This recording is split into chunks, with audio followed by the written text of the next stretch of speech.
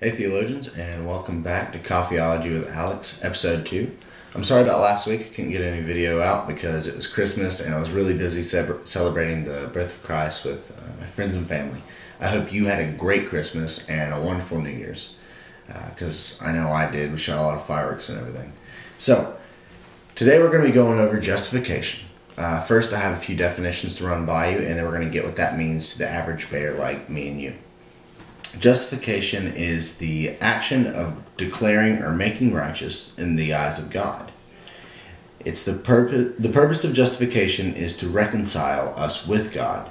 It's the legal concept meaning to acquit or to pronounce righteous. Now, justification doesn't just focus on who you are, what you do, how you do things. It more focuses on having a right relationship with God, because if you have a right relationship with God, then it's going to go over into your character and who you are and what you do. The love of God is going to transfer over because the love of God encompasses all things. Now, in Romans chapter 3, verses 27 and 28, it says, "Where then is boasting? It is excluded. Because of what law? The law that requires works? No, because of the law that requires faith. For we maintain that a person is justified by faith apart from the works of the law." So the believer is justified by his or her faith in Christ. It's not faith by works, as it was saying. It was justification by faith. And what justification is, to put it in simple terms, is that switchover point. Prevenient grace builds us up to the point of justification, and then we switch over to where we can have that right relationship with God. It's that turning point in somebody's life where they can contact and have a real relationship with Jesus. Now, I have some pictures over here that you can look at. This is before justification. It is a man that's obviously in prison. It's a person that is in trouble. He wants to get out of prison. He wants to do the right thing, but he can't because he's got this ball and chain. He's in jail. He's surrounded by sin, and he is sinning constantly. And that's before justification.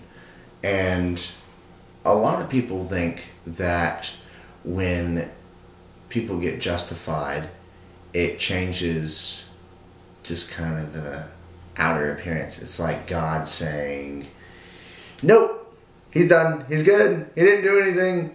It's like God covering his eyes, and then he just kind of doesn't look at the sin.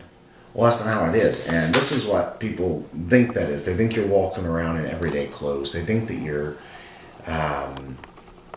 going, just kind of doing your own thing, but you still have that ball and chain. But God doesn't really see that. He covers his eyes, and he ignores it. He's just kind of like a person looking the other way whenever something bad is happening.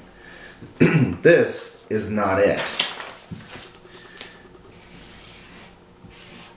This is not justification. Okay? What justification is a complete and total change of who you actually are.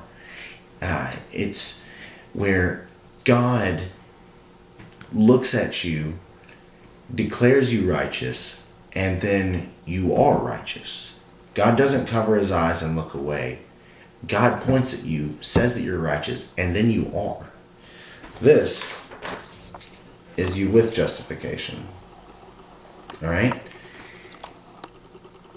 You with justification are righteous. You take that next step. You have that switch over point, and you can have that right relationship with God. That's justification in a nutshell. God pointing at you, saying you're righteous, and then you are. So if you made it this far in the video, Please like, because obviously you did like the video because you didn't turn it off. Please subscribe and leave a comment, because I need comments so I know what to do my next videos on. Thank you very much. Jesus loves you, and I'll see you again next week. Bye, theologians.